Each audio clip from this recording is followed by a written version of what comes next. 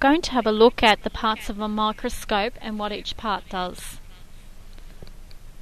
Stage clips hold the slide in place. The objective lens is used to magnify the specimen. Always start with low power first and then work your way to high power. The specimen is placed on the stage. A light source is needed in order for you to view a specimen. It can be a powered light source like on this microscope, or it can be a mirror.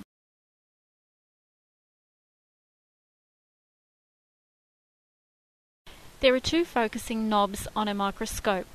The coarse focus knob is used to find the image. The fine focus knob is used to adjust the image so that you can see it clearly. Look into the eyepiece.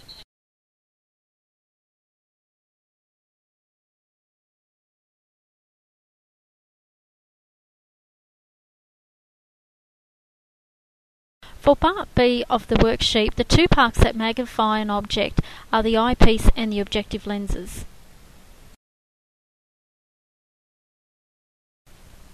For part C of the worksheet, the powered light source or mirror direct light into the microscope. For part D of the worksheet, the stage clips holds the glass slide firmly on the stage.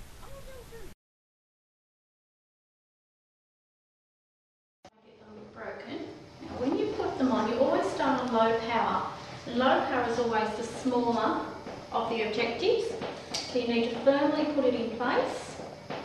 Then what you do, you use your cork. Obviously you've got your light turned on, but you need to wind up as far as it will go without actually touching it, okay, with the coarse knob, okay, without looking through it. So you wind it all the way up, then you look through it and you wind down until you see an image. That's when you use the fine adjustment, because that will make it focused. Okay, now I'm going to look through. I've wound it up as far as it goes. I'm going to look through until I find an image. Yeah. There it is. You can see it on there, okay. And I'll adjust my light, and then I can adjust. Okay. So you want to see it around. See his mouth? It's the mouth part of a tick. Often if you play with the light, so in here I've actually got something that dims it. And on your microscopes under here, you've got this iris diaphragm that changes the amount of light. And sometimes having less light in there will contrast it better, you'll get a better picture. Yeah. So when you go to look at things in a moment, play with the light source, adjust it to get the best possible picture.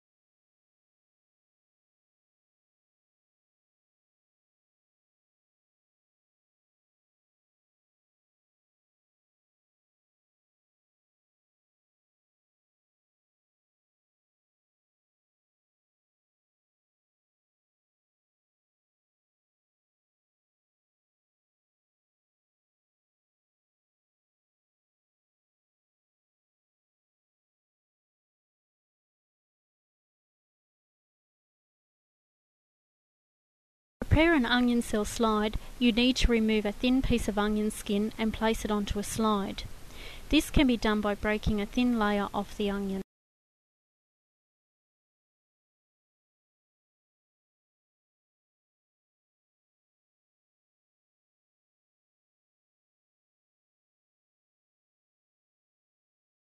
Next we need to stain the cell. This is done by placing a drop of iodine onto it. The stain creates contrast. Once the stain is added, a cover slip is placed onto the slide by lowering it carefully to avoid air bubbles.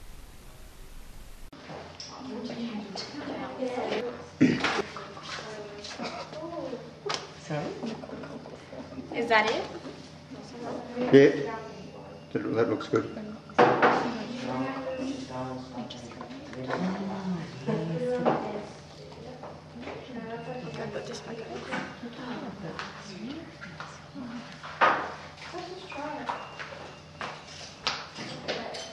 Did they do that right, Mrs. Tom? As good as what I did, which was pretty bad. Just lowered it gently. At that angle, and I had the shakes, so mine has gone. Yes. I think they got the general drift.